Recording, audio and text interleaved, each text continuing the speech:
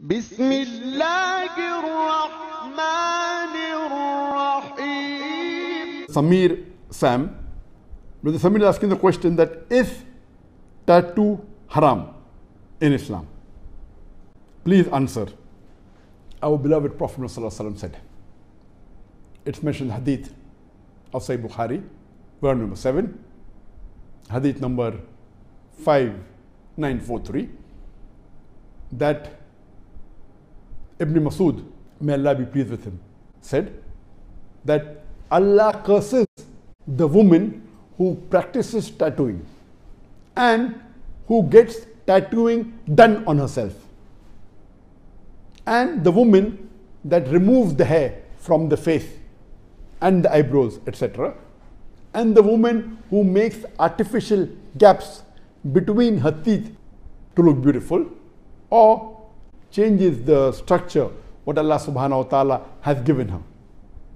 And will I not curse those women who the Prophet has cursed or Allah has cursed in his book?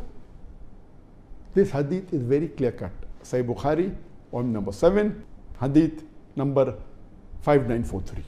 A similar message is given in Sahih Muslim, volume number 5, hadith number 5573, that Ibn Masud, may Allah be pleased with him, he said that may Allah curse the woman that practices tattooing and the woman that does tattooing on herself.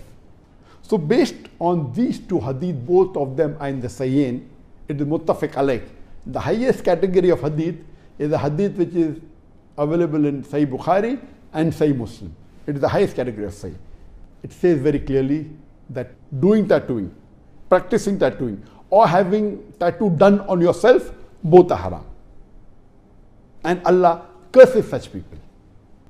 Tattooing means you take a needle and you inject dye. One of the commonest ways is that you take out blood, and in place of the blood, you put a dye, maybe blue color or any other color. This is called tattooing. But tattooing, if it is permanent, it's called tattooing. So anything which is permanent, you inject a dye and you put a color, whether it be blue color, red color, any color, and you make a design or whatever it is, and that dye becomes permanent part of your skin. This type of permanent tattooing is haram in Islam. It's not permitted. But if it is done on a temporary basis, for example, you use henna, or you use mehndi, or any color which is temporary for a few days, then that is permissible. Especially henna is permissible, mehndi, you do a design. As long as the design that you're doing with henna, with mehndi, or any other temporary color, it is not against Islam, it should not be an image of an animal or a human being.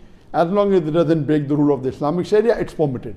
But permanent method with a needle injecting dye, or there are new methods now, if it's permanent color using any sort of design, if it's permanent, it is changing the creation of Allah subhanahu wa ta'ala. This is prohibited in Islam.